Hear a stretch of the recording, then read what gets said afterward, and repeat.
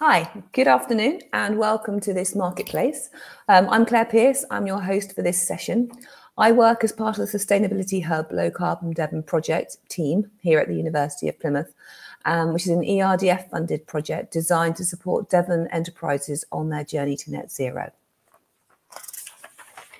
So marketplace sessions, as you probably know by now, are an opportunity for our speakers to showcase their work. And our speakers across the whole conference come from a variety of different backgrounds.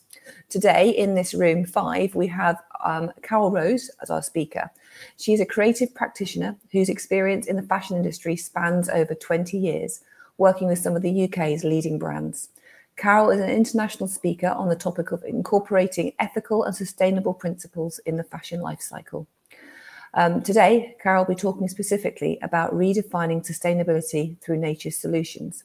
So whilst Carol's speaking, please do put your thoughts, comments, and very importantly, questions into the chat. And at the end of the session, I will raise those questions with Carol.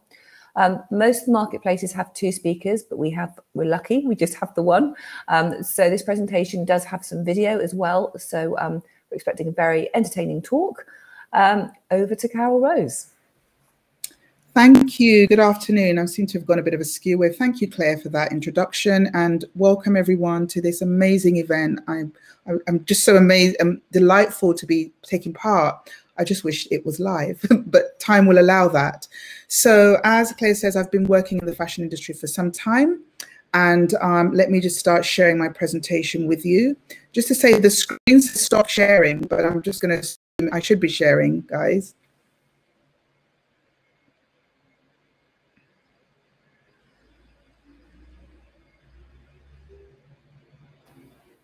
So Carol, if you bring your PowerPoint up to your screen. Right, is that good? Perfect. Can you see it? Fabulous, thank you.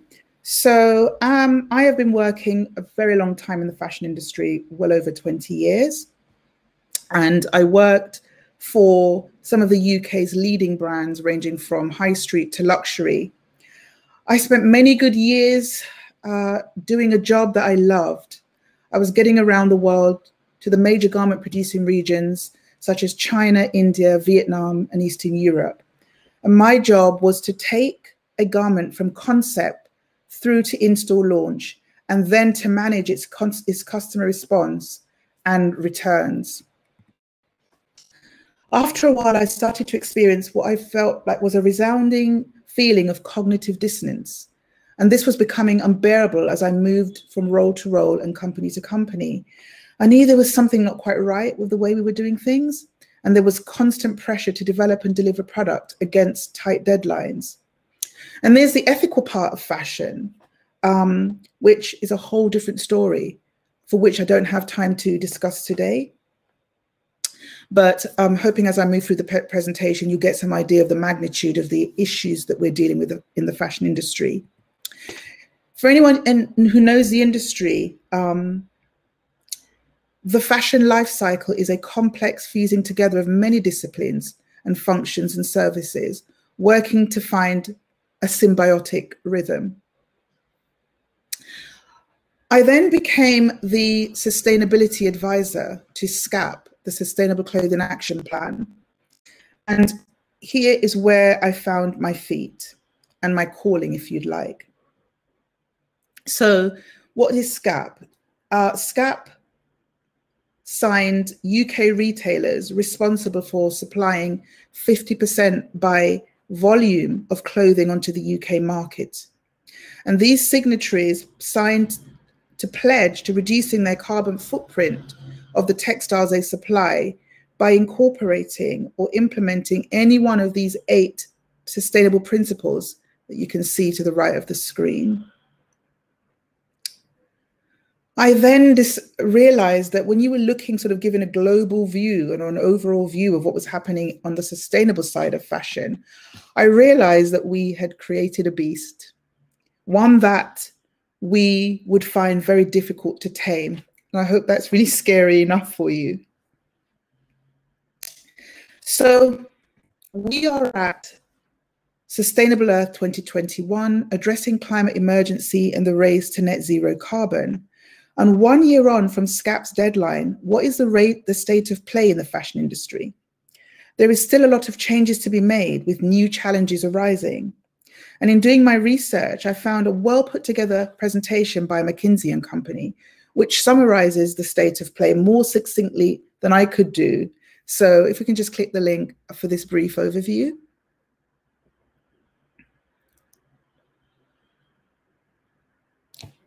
Hello, Claire?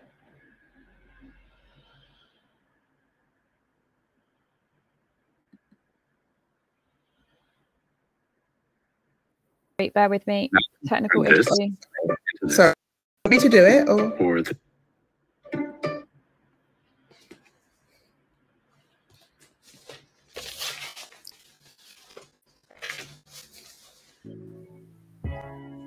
In 2016, the United Nations signed a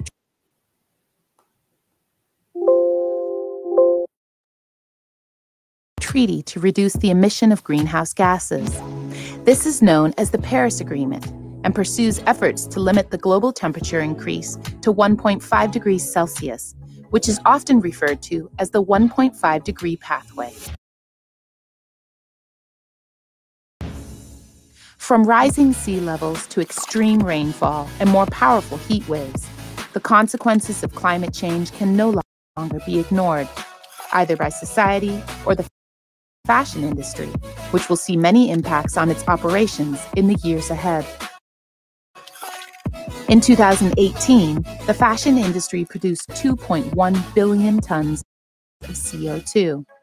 This represents 4% of global carbon emissions, an emission share larger than that of France, Germany, and the UK combined. Fashion needs to act on climate, and we need to change things fast. Because if we continue on our current path, we will miss our 2030 emissions targets by 50%, and this will accelerate global warming.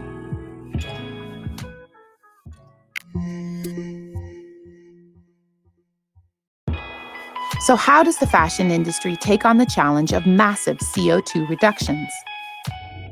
Over the next 10 years, the fashion industry must intensify its efforts to cut CO2. In practice, that means embracing accelerated abatement to reduce annual emissions to around 1.1 billion tons, which is about half of today's figure. This sounds like a daunting task, but the good news is that 55% of these efforts will actually save money for the industry. In order to understand how we can reduce emissions, we need to understand the fashion value cycle. The fashion industry comprises a complex ecosystem of processes, products, and services, and this is what we define as a fashion value cycle. It encompasses material production, fabric preparation, wet processes, retail-related activities, garment usage, and end-of-use activities, such as recycling and circular business models. A diverse range of actors and intermediaries are part of this cycle, and all can play an active role in cutting greenhouse gas emissions and combating climate change. In fact, 60% of the accelerated abatement potential lies with suppliers and producers, 20% within brands and retailers' own operations, and 20% with customers. Everyone has a role to play. Manufacturers. Garment producers need to be fully committed to decarbonization programs to deliver accelerated abatement. For example, switching to renewable energy, making efficiency improvements in spinning, weaving, and knitting, and shifting to dry processing. However, producers will need support from brands to decarbonize. This is where 60% of abatement potential lies, so the industry needs to come together to make that happen through coordinated and collaborative approaches. Brands and retailers. Brands have direct control over their own operations, but also have significant influence across the value cycle. At the moment, every fifth piece of garment ends up as garbage without ever being worn. So one of the most effective things that brands and retailers can do together is to ensure that overproduction of clothes is reduced. Customers. By making small changes to the way we treat our clothes, customers can substantially reduce carbon emissions in the use phase. Things like skipping 1 in 6 washing loads, washing half of loads at below 30 degrees Celsius, and substituting every 6 dryer usage with open-air drying can actually make a big impact. As well as adopting circular models, which could deliver 10% of accelerated abatement alone if 1 in 5 garments in 2030 are traded through circular models. Investors. 60% of this decarbonization requires some form of upfront investment. But fortunately, the positive link between environmental performance and financial performance means investors have a direct interest in creating incentives that promote change and enable fashion players to accelerate their efforts.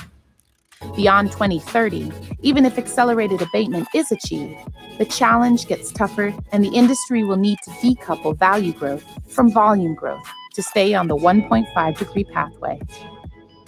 Only by daring to change, collaborate, and embrace new systems can we transform the industry and create prosperity for communities around the world. So, no matter where you are on the fashion value cycle, act today to safeguard our future. You can get the full story on how the fashion industry can fight climate change with more examples, facts, and inspiration in the McKinsey and Global Fashion Agenda Fashion on Climate report at globalfashionagenda.com/initiatives/fashion on climate.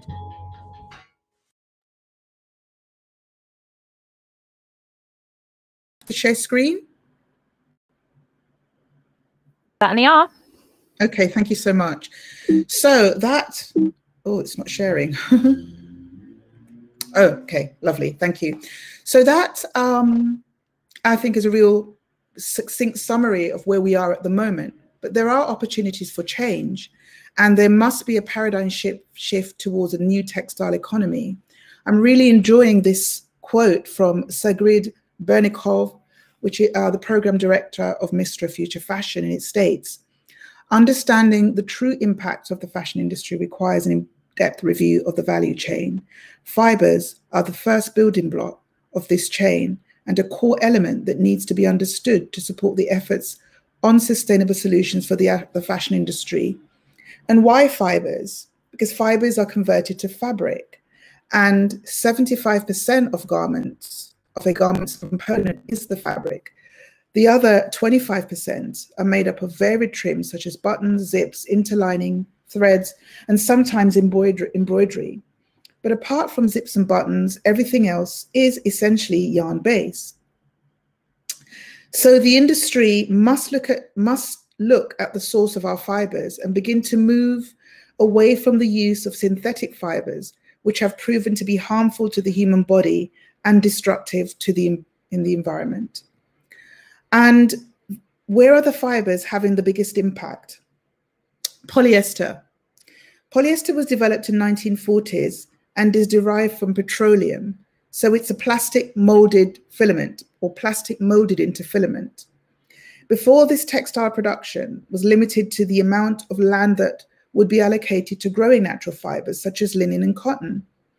Polyester is found in 60% of garments we buy. And here on the side, you can see there's a breakdown of the percentage of the polyester market by sector, and a whopping 30% is used in apparel.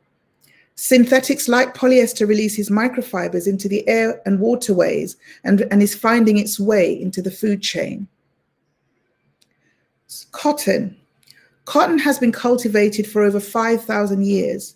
And in the old days of handpicking, a farmer could harvest 200 pounds of cotton a day. Now, with modern farming equipment and the invention of, I think at the time it was a machine that separated the seeds from the bulbs, 200 pounds of cotton can be harvested in 19 seconds. 90 seconds, that's crazy. 27 million tons of cotton are produced each year, And this would equate to 27 t-shirts to everyone on the earth. And by 2028, it is estimated that cotton production is projected to reach 29 million tons. It's amazing. So what is the impact of common fibers on the environment? Polyester is synthetic, so it does not decompose. It's non-renewable, so it's excavated from fossil fuels. It's toxic to the body and is now finding its way into the food chain and tap water. It requires high amounts of energy to convert from fiber to fabric. It requires harsh chemicals to refine. It yields high water consumption. It is often genetically modified. And there's high use of pesticides and insecticides used in the growing of cotton. It's extremely harmful to the people who grow the crop. There is a documentary that was done about 10 years ago called Dirty White Gold. And it's a very insightful piece by director Leah Borromeo, who I've had the pleasure of working with. And it highlights the plight of 300,000 Indian farmers and the suicide rate to escape debt brought about by the industrialization of their industry. So knowing all of this and wanting to be responsible as a person who loves the fashion industry, I decided to do some research on what was going on in ancient times. I decided to research ancient theology and history, especially that of ancient Kemet, which we now call Egypt. I thought, well, here is one of the most advanced civilizations known to man. Ancient Kemet's wisdom is responsible for the development of our modern civilization. Developments such as language, writing, medicine, architecture, science, and astrology can be attributed to Kemetan wisdom. They built ancient structures all around the world, such as the pyramids of Giza, which even with our modern minds and technology, science cannot give an account of how they built them. So what did they use for textiles, I thought? And I was just so surprised to discover that they worked with what nature produced. Silk, linen, and wool were the textiles of the era.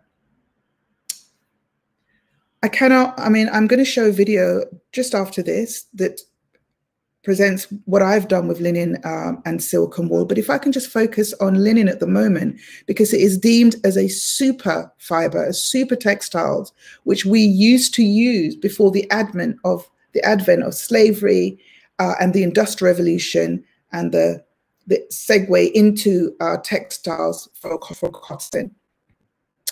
So the super properties of linen is a flax, and the Latin name equates to most useful. At a biological cellular level, flax cells are highly complementary with human cells. Scientists have discovered that linen fibers also reflect light at a high frequency, a frequency higher than humans. It's got hygienic properties. It's hypoallergenic, it's antibacterial. It requires minimum irrigation, and it grows naturally with rainwater and energy from the sun. It also requires minimum energy in the refining process when you're converting it from plant, and that picture at the top of the screen, that sort of dewy plant scene is a linen plant in growth. It's beautiful. So it requires minimum energy, so therefore it has a positive carbon footprint. It is also able to biodegrade and be composted to improve soil structure. So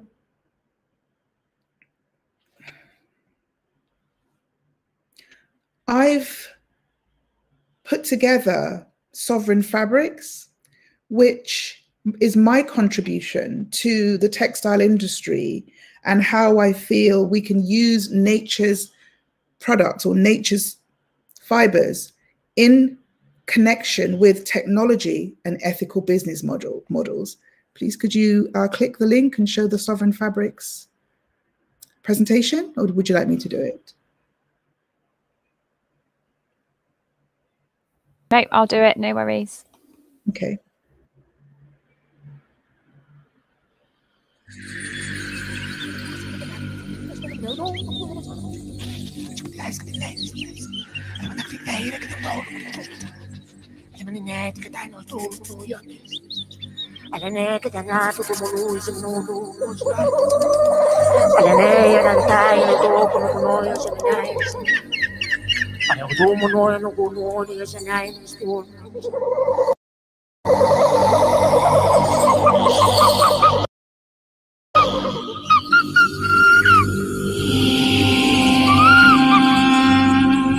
Nature speaks to us. The ancients of Kemet knew this.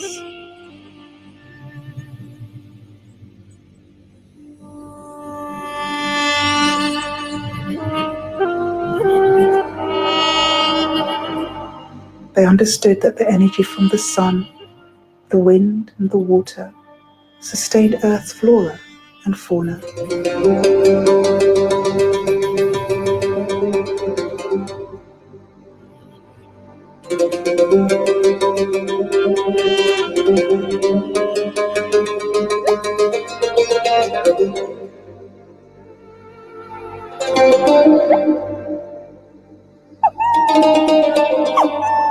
Fibers from nature were used in textiles, agriculture, medicine, and food.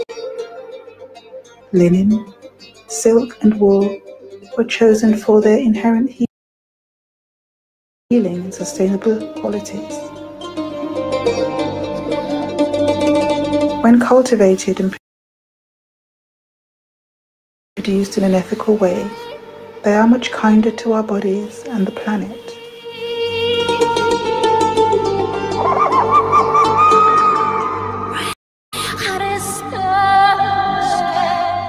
The ancients knew that such natural fibers have a symbiotic connection with the earth and the human body, and that they carry inbuilt attributes closely related to our DNA.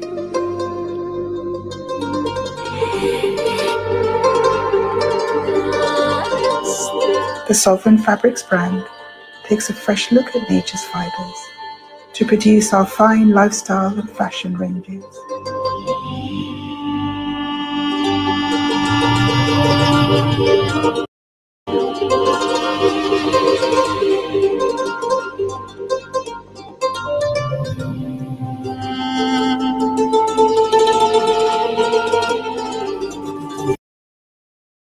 Our meticulous design and development process ensures that we are consciously creating with consideration for people and the planet.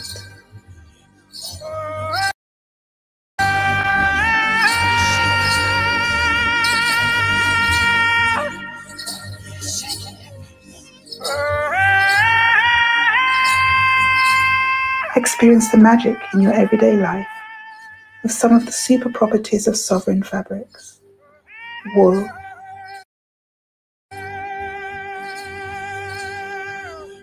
high shape retention, antibacterial, insulator, wicks moisture, renewable.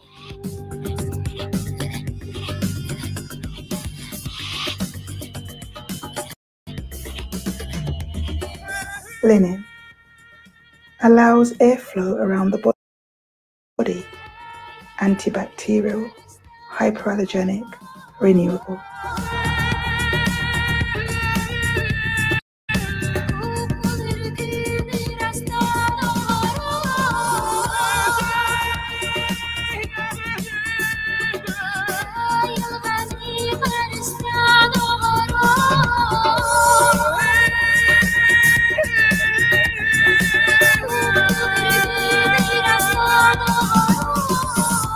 Silk, natural protein, hypoallergenic, antifungal, follows the natural contours and movement of the body, renewable.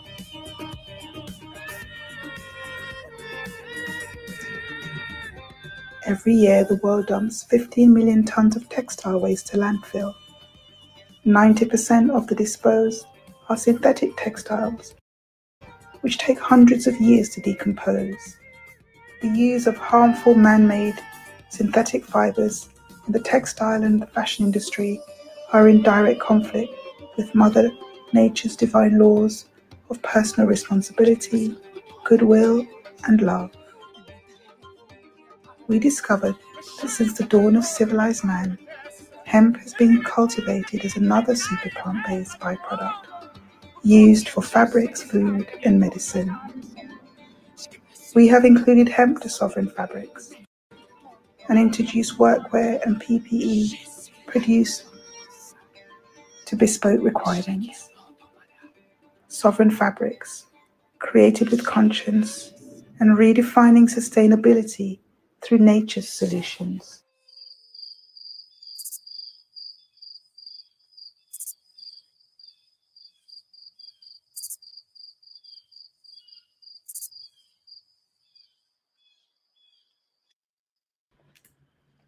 Am I back? Indeed. Thank you. So, in my conclusion to the urgency to reduce the impact of textiles on the environment, there must be a paradigm shift towards a new textile economy that incorporates circular economy and a fusion of technology which meets human experience and input. And when I mean in incorporating technology, it's not one to replace human labor. It's one that should enhance human labor and the functions that cannot be done by humans.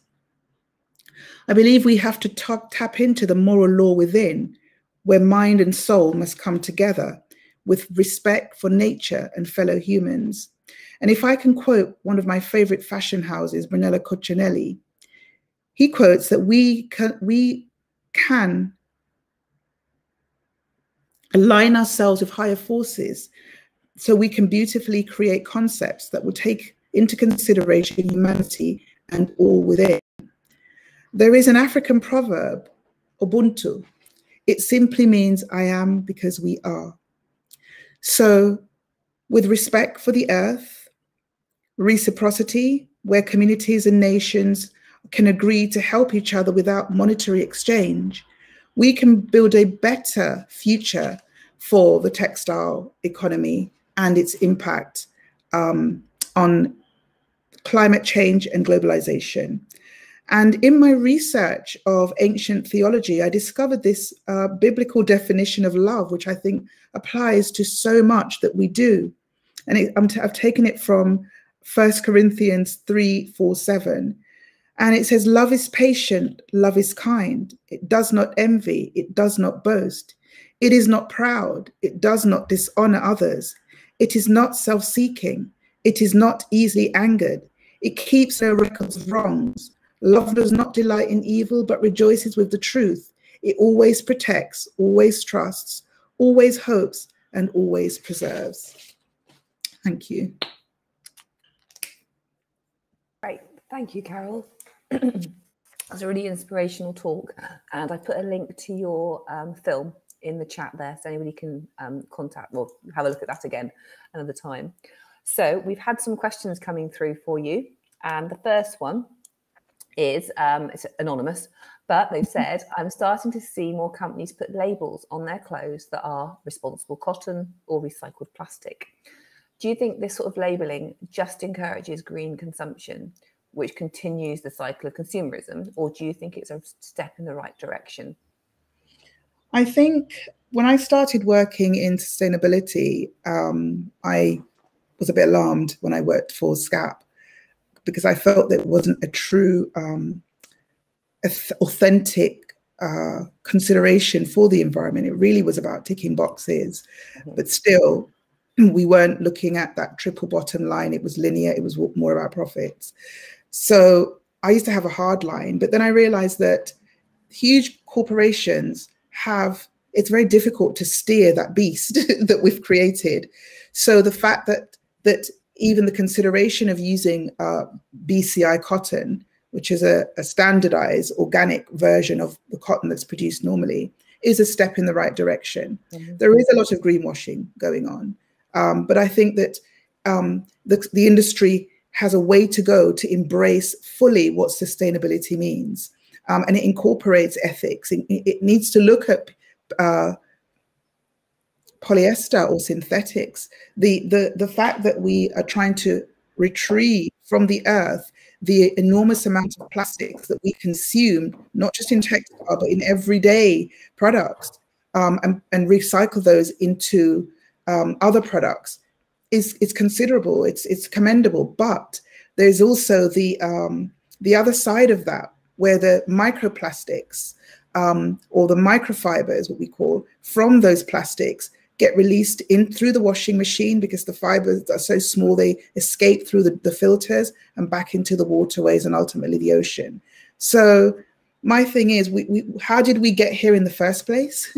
So as we move towards what they call the fourth or the fifth industrial revolution with technology, we need to use technology to enhance what nature has given us, and eventually move away from the use of synthetic fibers for all the right reasons, because it's harmful to our bodies and it's harmful to the environment. But that's going to take a while, because it revolves around a mindset change.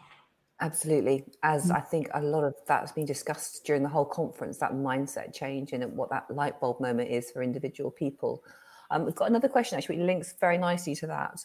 And they're asking, is it better just to dump all synthetic clothing now to reduce pollution, or to continue using them and washing them, which then obviously leads to those microfibers? So what should we do with what's in the system already?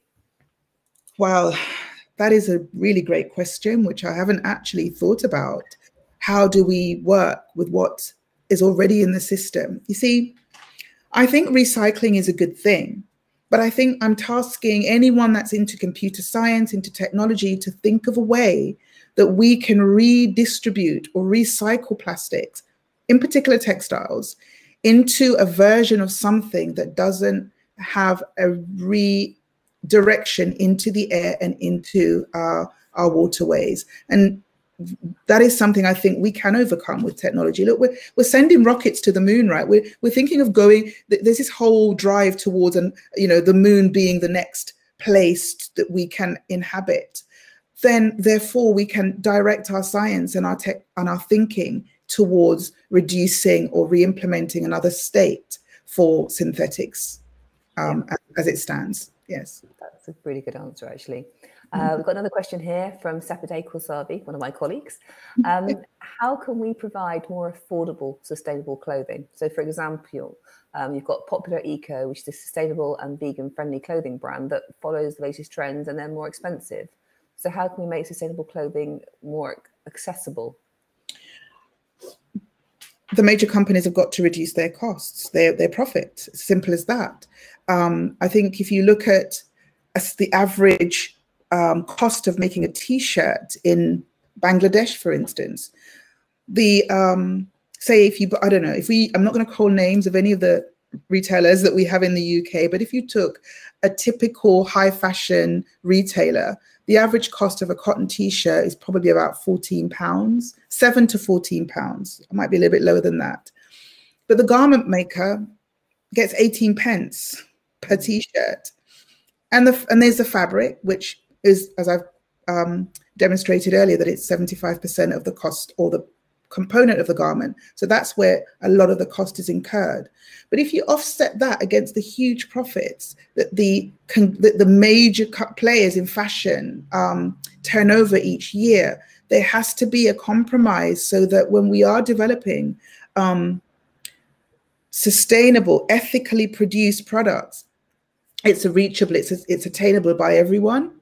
My brand, I've taken a long time over my brand, because one of the things I wanted to alleviate was the costs. How do I charge for these products that are working on a slow fashion cycle? So we don't make products every season. We're not turning products around every 2 weeks like what is happening in the fashion industry. And we're not even working to season. We create beautiful things that we want individuals to engage with. We want individuals to preserve as an heirloom. So it's staying loved for longer.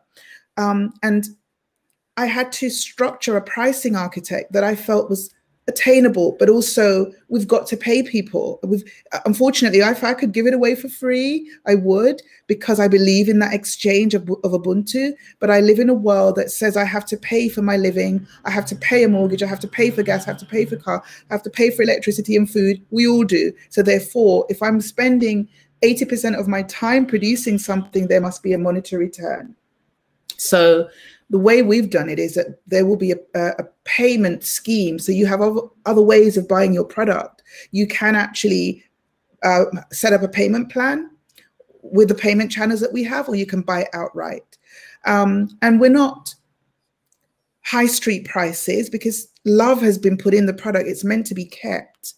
But it's really about focusing on your business model. And maybe someone, if there's a chairman from a high street retailer on this platform, I'd like to know how profits are being dispersed against shareholders, because there needs to be a balance somewhere that directly gives back to the consumer. Because I believe the responsibility lies with the producer and the brands to take on and become responsible for what we put out and what we offer to the consumer. I think it was Steve Jobs that said that the consumer doesn't know what it wants until the inventor or the creator puts it out there. That's an interesting point, which leads me to another question that's in the feed, which is, as well as those producers, do we need, as a society, a complete culture change regarding, our relationship to clothing and fashion? I say that separately because for some people, fashion isn't important, it's clothing. But do we need to change our relationship? So, for example, we've seen recently on the television, you can hire, borrow, swap clothes as opposed to buying. Do we need to embrace that sort of approach? Yes, I think that swapping and hiring is a very, very interesting business model with with mileage in it. But in terms of our connection to clothing, when I was with RAP, we discovered, in our research, we realized that longevity had two arms. One was functional. So we became disassociated or disconnected from our product because it functionally didn't work. And there was another arm, which was emotional, where we disconnected because we just didn't like the color, or we didn't like the way it fit. Does my bum look big in this type of thing? And so how do you overcome how human beings work on an emotional level and their connectivity with product? I'm a creative, and I create something that I want people to engage and love. That's why we do it. We just want someone to get a little piece of what we've visioned. But until we as a society move back to self, which is the Ubuntu, something that I mentioned in the beginning, and that inner connectivity with a higher self, because it really is about self. Before we can design a product or create a huge and amazing piece of technology, we exist, and everything comes from a thought. So that cultural change needs to come from within. And when we actually go within, there's no end to what we can actually create. And we have the ability to do that and to make changes on this planet and within our respective industries and disciplines, if we only but took that second to reflect on the self. And do we do to someone or something what we wouldn't like for self? What are you handing over to your friend, to your mother, to the next generation? That's the wake-up call. And who knows what can happen from there. Mm-hmm. And that's a great note to end on. Thank you, Carol Rose. That's fantastic. And thank you, everybody, for joining us. And please do remember to keep putting your chats, your thoughts in the feed, but also the discussion boards on the platform. And we have a couple more sessions left, so please choose carefully, and hopefully see you again soon. Thank you, Claire, and thank you, everyone. Thank you. Bye.